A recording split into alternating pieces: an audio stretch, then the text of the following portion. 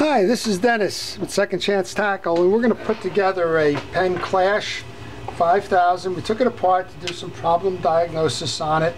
There was a vibration in this reel, or a harsher noise, and on the first part of the video what we showed you was that there was an accumulation of grease in here, but also we have aftermarket gearing, and I truly believe that it's caused by the two stainless steel gears now. The pinion gear has been replaced with stainless, and I think because that's a harder metal, it's going to have a harsher tone to it when you crank. So nothing wrong with this reel other than the upgrade there, and I think the upgrade is what's caused the issue. So we're going to put it back together now. So of course we cleaned that all out. You may remember the case on the other one had a lot of old grease underneath the crosswind gear, so we took that apart. Let's go reinstall then. So we're going to grab a little bit of blue grease and make sure that we have enough grease on the pinion gears. And take a shot at the ball bearing under here with a little bit of oil. Going to make sure we have some oil on the back bearing as well. And then we're going to go grab the smaller of the two crosswind gears. And this is for stability. Most of the time you'll open up a reel and you'll only see the main gear driving into the crosswind gear. In this case we have two of them. It's just a smoother transition point to the design here. We're going to take that crosswind gear, I'm going to clean that up a little bit as well. Some older grease on the back of that. Now this has got a Teflon washer on it. Typically you don't need to put any kind of grease onto Teflon, but it rides on a metal track here. I'll just put a little bit on there. The slip won't hurt it. And we're going to make sure that that crosswind gear meshes with the top one, which it does. We've tested this and made sure that the teeth were okay on both sides. We'll go ahead and put the screw back in now for that. Remember that crosswind gear is sitting on a bushing. It's held in by a screw. Sometimes on some of the lower end models you won't see a screw in here. You won't see a bushing. You'll just simply see a post like this up here that's pressed into the case. And here you can see as I'm rotating the thing how the secondary one goes. And interesting to note on this one, when you crank this reel, the teeth that are on the main gear behind it are going to drive both of these. So it's just another stability. It's giving you two pivot points as opposed to one on this. So it should result in smoother operation. Okay, we've cleaned up the back of the main gear. We're going to just put a little bit of blue grease on both sides of that. The grease that I use is a Penn Reels Precision Reel Grease. I call it blue grease, but it's Penn Reels Precision Grease. And you don't have to use Penn Reels grease with Penn Reels. And you know, anybody's manufacturing will have these, and that's okay to use other manufacturers' grease. But just make sure that the grease that you are using is for fishing reels.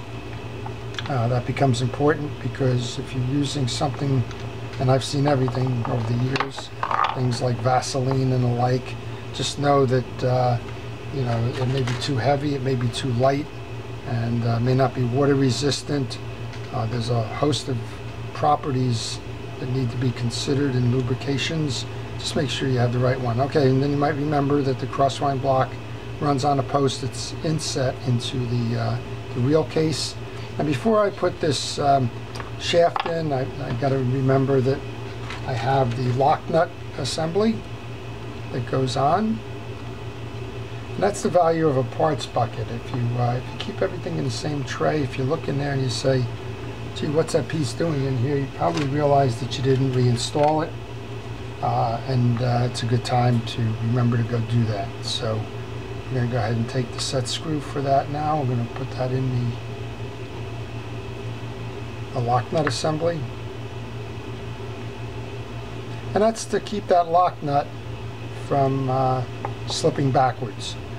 A lot of times you'll get a reel in, I'll get a reel in, and it's got slop in the main gear, or slop in the assembly. The assembly rocks back and forth, and that's because this nut has become loose.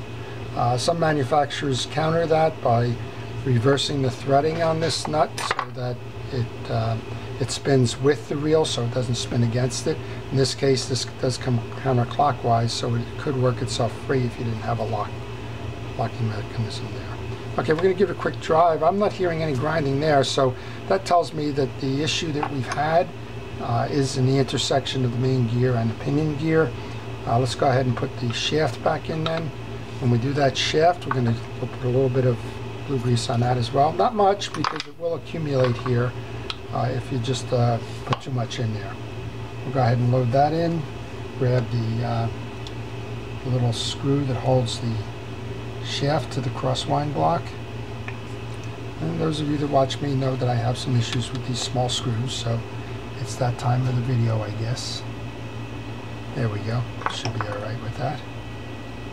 And then we can reinstall the main gear.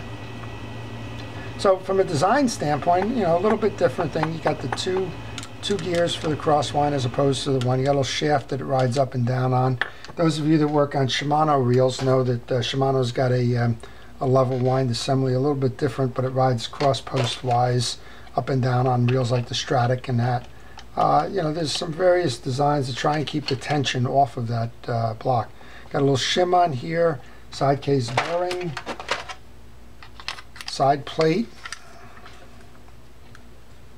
Make sure that locks in.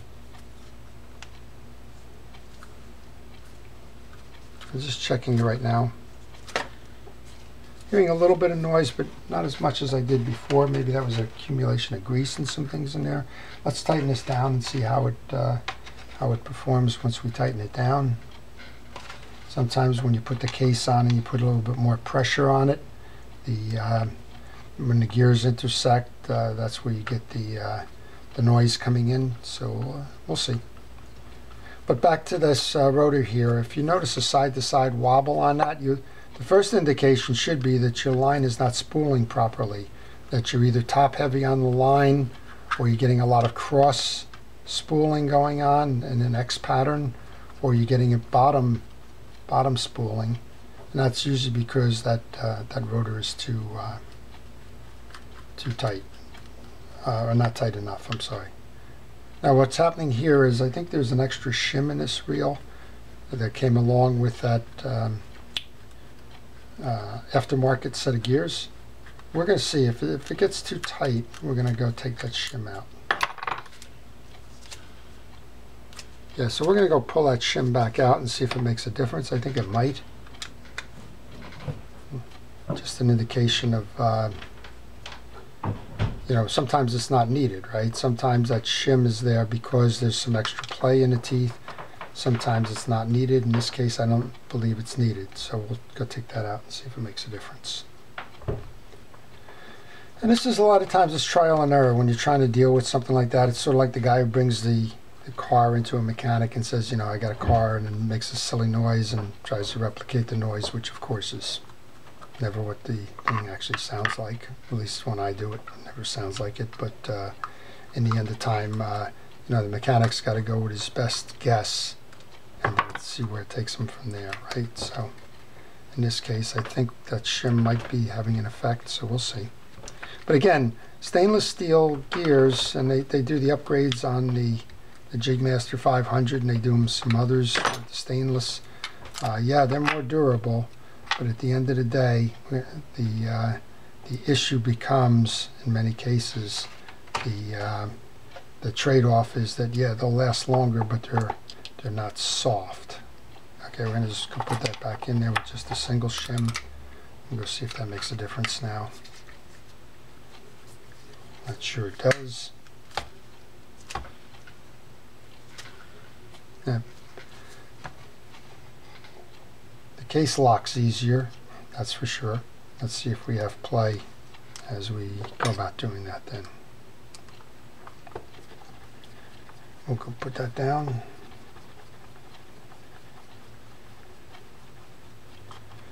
Now with these, I don't tighten them all the way down until I get all of them seated well.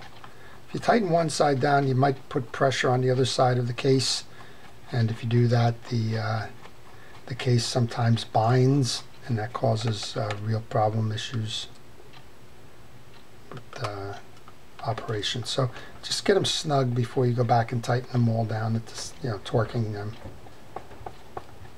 It's important to stay within the way that the manufacturer does them. Alright, now that I got them all snug, I can go back and tighten those 3 down. Then we got the bump guard we got to put on. You got to put this one on because you've got that little peg that the wheel rides with. Okay, there's just one way this goes, and that's the way it goes. It's not a symmetrical bump guard, so you'll figure it out if you're putting it back. And me and my small pieces and parts again.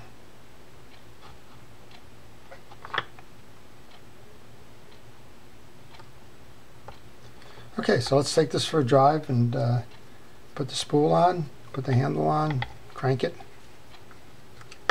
Actually, we can put the handle on by itself, and that'll tell us if it's remedied it at all.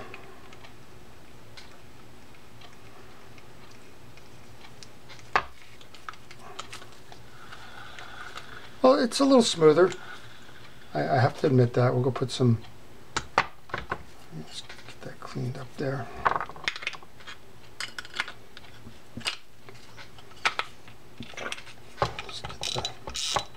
So taking that one shim out seems to have taken some of the pressure off that main gear. And we'll see how it operates here. Definitely smoother. I'm not noticing the play that was a concern. So there you go. So that's how to put a Penn Clash back together. And we're going to return this one for use. Let them go out there and catch some more fish. So with that, I hope you've enjoyed the video. If you did, please like it. If you want to see more, please subscribe. Thank you.